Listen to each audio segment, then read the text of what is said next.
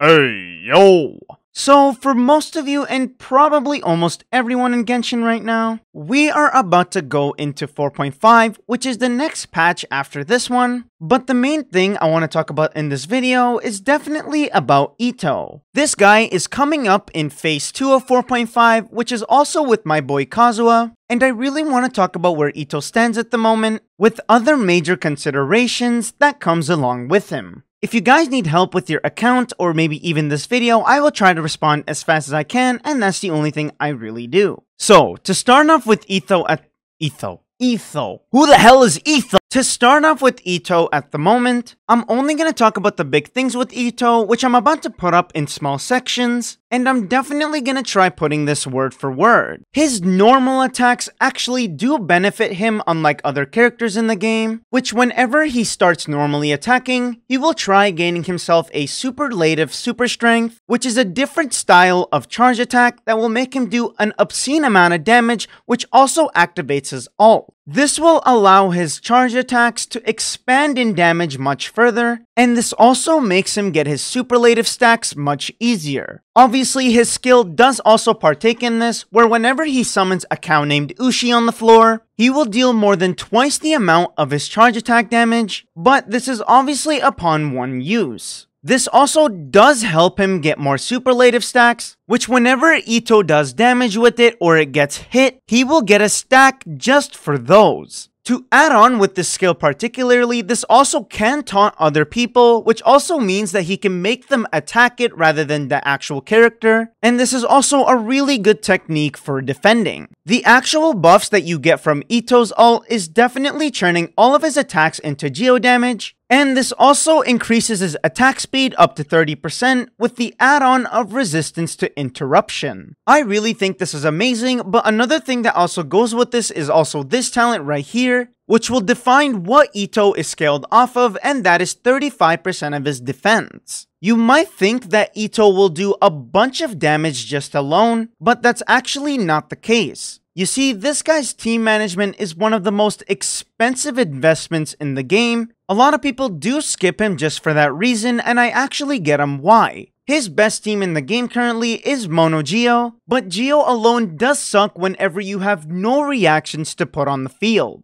At that point, it's just pure damage. I mean, there's really no add-on to this, okay? But seriously, this does vary primarily around his constellations, which what makes his Mono Geo team come alive. This constellation is what he really uses for that team, as it literally bases off on how many Geo members you have on the team, and a very nice way to fix his energy problems. One Geo member on the team will make him decrease his ult CD by 1.5 seconds, and also restore 6 energy. This can obviously expand up to 4.5 seconds and 18 energy overall. That is actually just busted if you think about it for a little bit, but it does most certainly come at a price if you are trying to have them as good characters. What is very surprising about Itto is that his C6 is one of the most insane constellations in the game, which is the only C6 that I would go for if I preferred one, and to me just a very valuable C6. This will increase his crit damage up to 70% with his charge attacks, but he also has a 50% chance not to consume one of those superlative stacks, which makes him keep going with his absurd amount of damage. Now that I think about it, that is just really insane, as Itto himself is a very interesting unit that revolves just around a few stacks, but this will make him a mega character. Moving forward with Itto, I want to primarily talk about his weapons because he is very free-to-play friendly, which is just absolutely nice about him. This weapon right here named White Blind is no different to the Battle Pass weapon, which is his second best